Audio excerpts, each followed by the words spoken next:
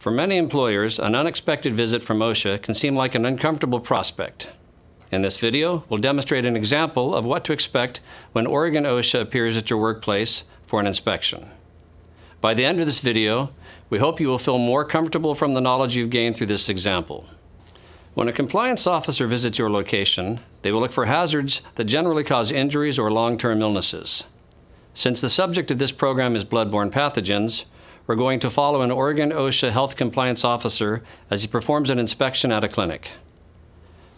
The compliance officer will always introduce themselves first and provide identification. They will then inform you that they are there to perform an inspection. You will need to cooperate with the compliance officer. However, you always have the option of calling Oregon OSHA to verify the officer's identity and their authorized presence at your site. The next step is to hold an opening conference. During the opening conference, the compliance officer will explain why they are visiting. They'll talk about the purpose, the scope, and the nature of the inspection first. The purpose of the inspection is to assure compliance with OSHA health and safety standards, and this case includes the bloodborne pathogen standard. The nature of the visit depends on how you were selected. Priority inspections target activities that could reasonably be expected to cause immediate serious physical harm or death if continued. There are also fatality and accident investigations and inspections based on complaints or referrals. Programmed inspections target high-hazard industries meeting selection criteria. And finally, emphasis inspections focus on the type of industry or a particular hazard that has been identified by OSHA as experiencing a high level of injury rates. In this example, we're looking at a programmed inspection. Next, there will be a discussion about the types of records that will need to be reviewed. Records are usually reviewed after the opening conference. Sometimes the records review takes longer than the inspection allows. In those situations, the compliance officer will have to return. During a comprehensive inspection, a wide variety of documents are viewed, including the OSHA 300 log of injuries and illnesses. It may also include safety committee minutes and company policies. The compliance officer will also ask to review your bloodborne pathogens exposure control plan. They'll look for discrepancies in your plan, such as missing information. For instance, many organizations make the mistake of failing to identify responsible persons for certain tasks, such as bloodborne pathogens training. Another important aspect is completing the exposure determination covered in Module 2. This also gives the compliance officer a better understanding of the culture of an organization and a direction on how best to assist the employer to improve safety measures. After finishing the review of documents, the next part of the inspection is the walk-around, where the compliance officer will look for hazards at your workplace.